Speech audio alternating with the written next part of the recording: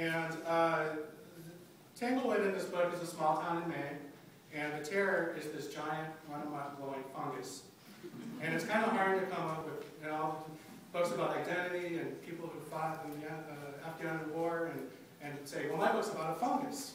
But, it's going to be a little bit, I could not find a passage tight enough to read in the time allotted.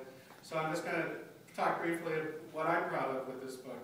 And I was inspired to write this book by H.P. Lovecraft. I was a big science fiction fan as a kid.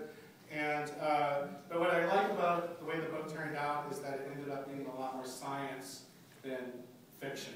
The more I learned about fungi, which I never thought I'd write about, the more I realized that these are really amazing organisms. And so the one in this book grows miles around. It's very invasive. It takes over this town. It's like 1,000 years old. It glows in the dark. And all of that, you can actually find that exact fungus on Earth. So I do stretch the truth a little bit towards the end, but most of what feels like science fiction in here is actually science. Another aspect of the book I'm quite proud of. All of my books center on family. That's always the heart of my books, especially brothers, fathers, and sons, and that's true in this case. Eric, the protagonist, is a 13-year-old. He's a football player. He's kind of a combative kid, kind of a bully. But when his father leaves and he has to sort of rise into a position where he's taking care of his brother, because his mom's always working, he kind of adopts this new sort of role that changes him quite significantly. And I really feel like that's the heart of the book, is becoming a caregiver. It's a different kind of manhood than what he's been used to watching professional football. But I think this is the first book with really strong female characters in it, and so that's a third thing I'm proud of. I began to realize, after having written 2 books before this one, that the female characters were always a little flat, and that was because they were either moms or crushes, otherwise they didn't exist.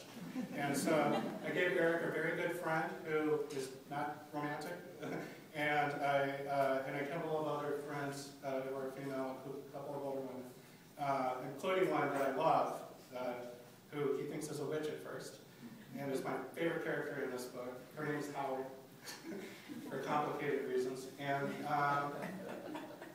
then the setting is the fourth thing. Ed Buckley talked about moving around a lot. I was that kid. I was an Air Force brat, and I moved extensively as a child. And so setting is a huge thing for me in all of my books. All of my books actually are named after the places they take place. And so I lived in Maine for a couple of years, and I always wanted to set a book there. It's just the literary history of New England, and then combined with the whole idea of being lost in the woods, which is how that plays into fairy tales and horror stories and everything. So I was happy to finally set a book in Maine, and I feel like I did it justice. Although nobody eats lobster or does anything Minnesotans probably think of as Maine, Central Maine is different.